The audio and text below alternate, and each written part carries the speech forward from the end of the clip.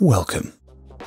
In this tutorial, we'll show you how you can work with or train people using the FL Studio trial version without sharing your license with them.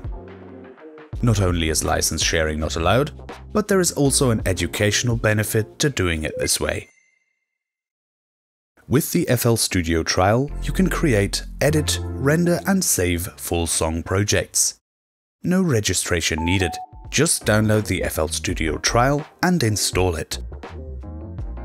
If the unlock window opens when you open FL Studio, click Continue Trial. The only limitation here is, once a project has been saved with the trial, it can only be reopened by someone with an FL Studio license, meaning you. Your counterpart, who is using the trial version, can work on the project and save it for one whole session at a time. Provided they do not use any plugins you don't own, you will be able to open the project every time they do so, and save it again. This opens up a workflow particularly suited to educators as follows. Step 1. Your collaborator or student starts a new project in the trial version of FL Studio and saves their project, FLP or zip. Then they send it to you, who has a license, via instant message, cloud folder or email, and you work on it or not and save it again. Then send it back. Since you saved it, they can now open it again. Alternatively, you, the licensed user, can create a project and send it to your collaborator or student first. Step 2. The unlicensed collaborator can open this project because you saved it, work on it and continue to save it along with their changes until they close the project for that session. Step 3. They send the project back to you, who can open it, work on it or not, and save it again. Step 4. You send the project back to the collaborator, who can now open it again and work on it again. And so on. I'm sure you can see what's going on here.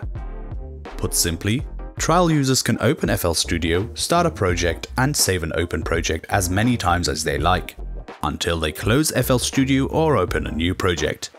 That is, they have ended the session with the original project. Licensed users, however, can reopen that same project and save it. When they save it, then the trial user can open it again and edit it until they end the FL Studio session with that project. You can keep working in this cycle with a collaborator or student until the course or project is completed. For example, teachers can open students' homework projects, check them and save them again. This makes it hard to tamper with homework project files right before a lesson, and also keeps a close relationship between student and teacher, since the student must submit projects if they need to continue work on them for future lessons. And they also have to complete tasks in one go. Every time they close FL Studio or switch projects, they're either done with a task or have to start it from scratch.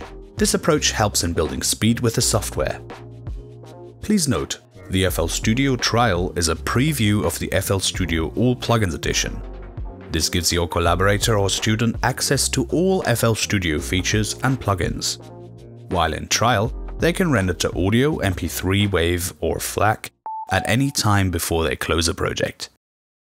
This may lead to them choosing to use plugins you don't have in their projects, so make sure that you let them know what plugins you have access to so you are both on the same page. See the feature comparison page to learn what is included in your FL Studio edition and what plugins and features to avoid in collaboration with trial users. Or they could buy All Plugins edition. Just saying. Happy music making.